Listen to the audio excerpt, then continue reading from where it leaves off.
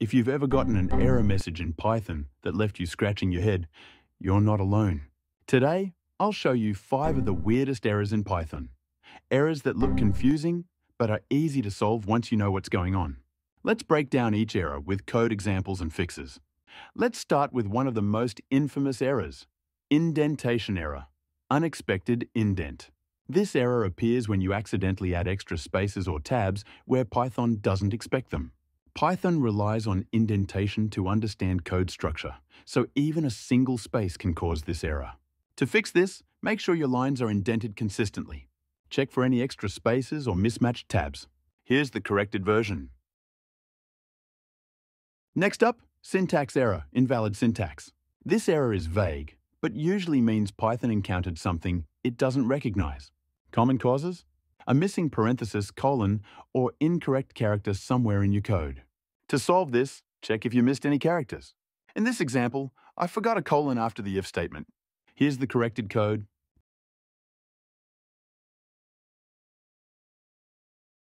This one's strange. Type error, none type object is not subscriptable. This usually happens when you try to index or slice a variable that's actually none. It's common if you accidentally overwrite a list or string with none. Here, I used append on my list, which doesn't return a new list but modifies the original. This means my list now equals none. To fix this, just remove my list mark so append doesn't replace the variable. Next, the dreaded index error, list index out of range.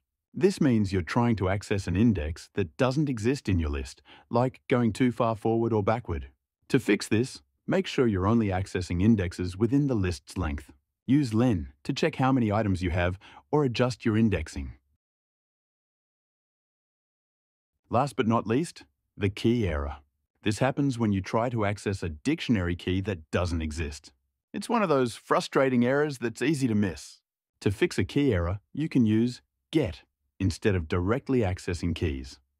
Get returns none if the key doesn't exist, avoiding the error. Or check within to confirm if the key is there first. So there you have it, 5 of the weirdest Python errors and how to tackle them. Remember, these errors may seem confusing, but with a bit of patience, you can fix them quickly and keep coding smoothly. If you enjoyed this, hit subscribe and turn on notifications. Comment below with any strange errors you've encountered, and I'll break them down in future videos. Thanks for watching, and keep coding.